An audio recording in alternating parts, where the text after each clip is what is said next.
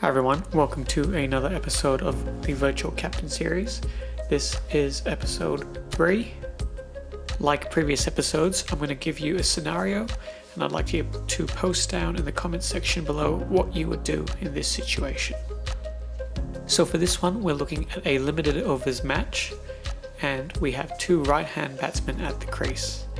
There's one set batsman who's been batting for a number of overs and a new batsman that's just come to the crease. In terms of the bowlers, we have a medium pace bowler coming on from one end and a leg spinner from the other. At this stage of the game, the batsmen are trying to increase the run rate, so they're trying to score as many runs as possible in as little time as possible. The field would look something like what you can see on your screen right now, and it's worth considering that when batsmen try to pick up the pace, generally they prefer the onside or leg side when they're playing their shots.